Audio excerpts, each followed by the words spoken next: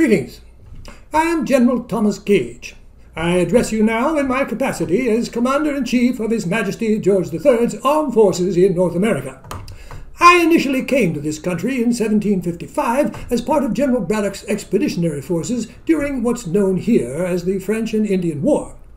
Taking part in several campaigns, I was wounded twice, promoted to Brigadier General, met, courted, and married Margaret Kemble, and ended up, after the French surrender, as military governor of Montreal.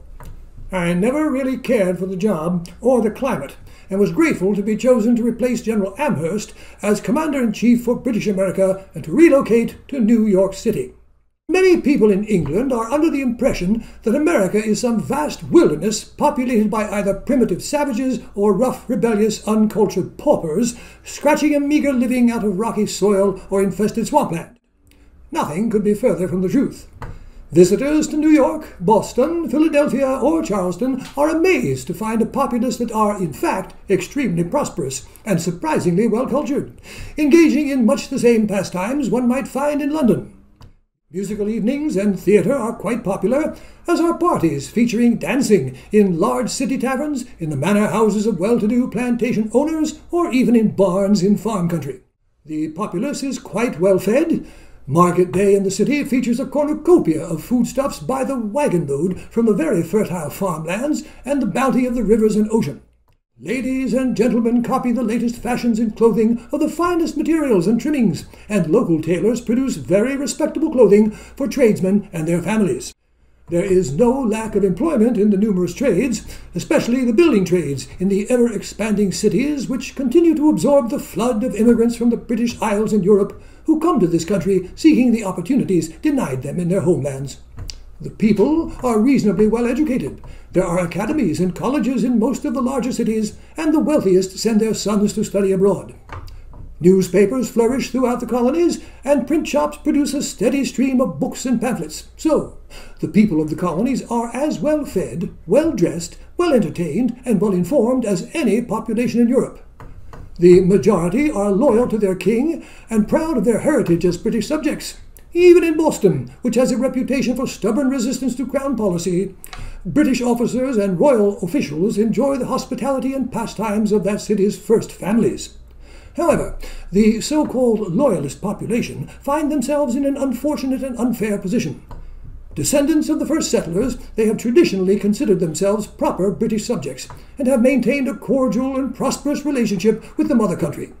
They do not object to paying their share to defray Crown expenses, and if there are particular grievances, they trust that their objections will be given a fair hearing by Parliament and the Crown.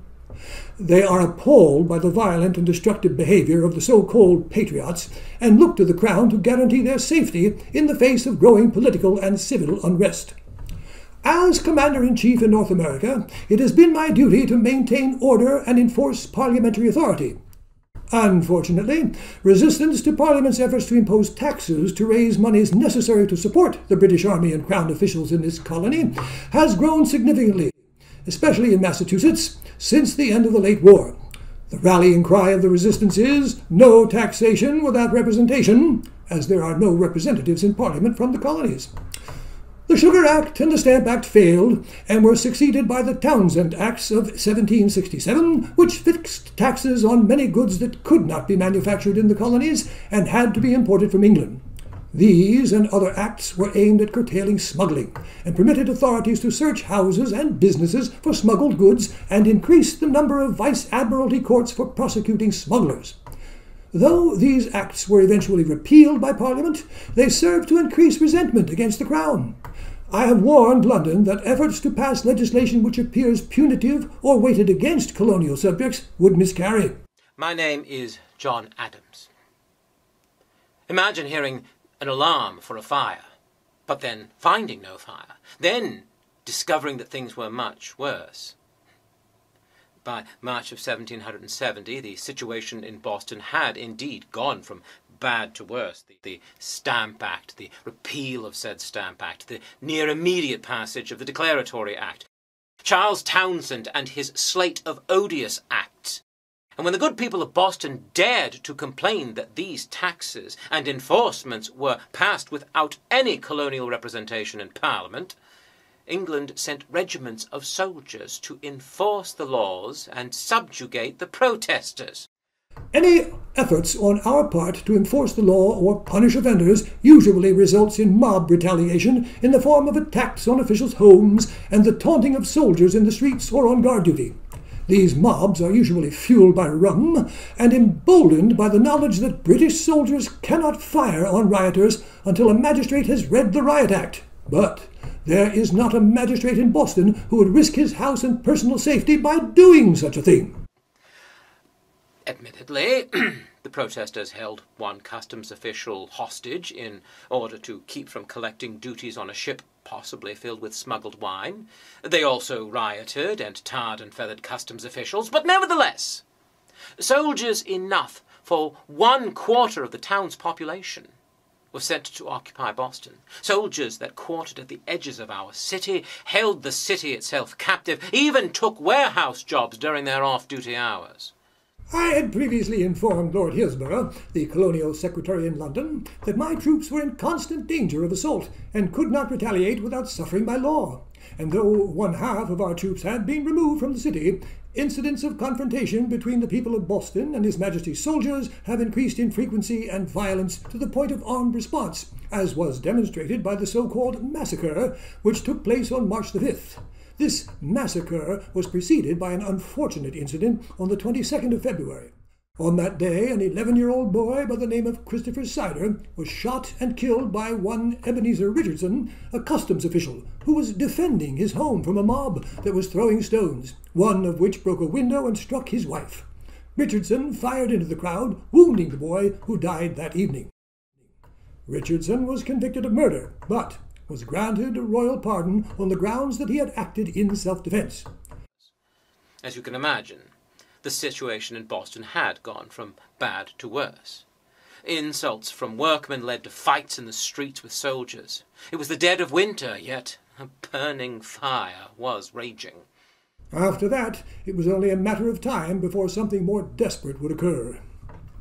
Ironically, on March the 5th, the day the disputed Townshend Acts were repealed by Parliament in London, a large and belligerent crowd harassed and assaulted British guards at a custom house in Boston. Fearing for their lives, and without orders from their officer, Captain Preston, to do so, the soldiers fired into the crowd, killing 5 and injuring 11 more. This incident has been labelled the Boston Massacre. And on the 5th of March, 1770, as I was dining with friends on the southern side of town, the alarm bell rang out. Now, that bell was sounded to call every able-bodied man in aid to put out a fire. What I did not realize was that this fire could not be doused with water. It was raging in the hearts of men. And by the time my friends and I arrived at the customs house on King Street, there was no sign of a fire. Not even of a dispute. What I did not know was that supposedly some argument over a soldier not paying his barber led to a bit of violence, which led to more people gathering, which led to more argument, which led to more violence. A group of angry Bostonians made their way to the custom house, where soldiers were gathering to fortify their numbers. It all culminated with 8 soldiers and the day's officer, Captain Thomas Preston, attempting to find peace with or fend off an angry mob of over 200. Between the shouting and the scuffling, the word "fire" was shouted out. Now, whether or not the words "do not" were placed before that word "fire" were painfully unclear. It was also uncertain who shouted the words. But in a moment of anger, confusion, desperation, shots were fired. And 5 men died on that night, and a 6th soon after. None of this was clear to me as I walked to my house in Boston, along a stone-faced regiment of soldiers, standing in formation. I was unaware of this when I assured my restless wife that all would be well. I knew none of this when I entered the law office the next morning, mere steps away from that exactly confrontation. Soon I became all too aware. A man named James Forrest ran into my office. He was known as the Irish Infant. and he was living up to his title. Tears were streaming down his pink, swollen cheeks as he unleashed his plea to me. I am come with a very solemn message from a most unfortunate man, Captain Preston, in prison. He wishes for counsel, but can get none. I have waited on Mr. Quincy, who says he will engage if you will give him your assistance. Without it, positively, he will not. Even Mr. Rockmooty declines unless you will engage. Now, I will say I had no hesitation in answering that counsel ought to be the very last thing that an accused person should want for in a free country. He must be sensible, however, that this would be as important a cause as ever was tried in any court or country of the world, and that he should not expect from me art or address, sophistry or prevarication in any such cause, nor anything more than fact, evidence, and law would justify. Captain Preston, he said, he requested and desired no more, that he had heard such an opinion from all parties of me, that he could cheerfully trust his life with me upon those principles. And he said, as God is my judge, I believe Preston to be an innocent man. I said to Forrest, that must be ascertained by his trial. However, if he thinks he cannot have a fair trial of that issue without my assistance, without hesitation, he shall have it. That may have been a bit of an exaggeration. I had many reasons for hesitation. My wife, my children, Nabby and John Quincy, young Charles only a few months away.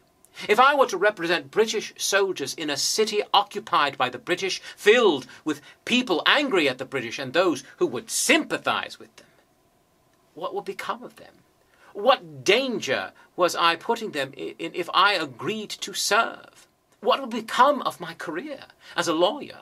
Would I be able to practice the law in Boston, in Massachusetts, in any of the colonies?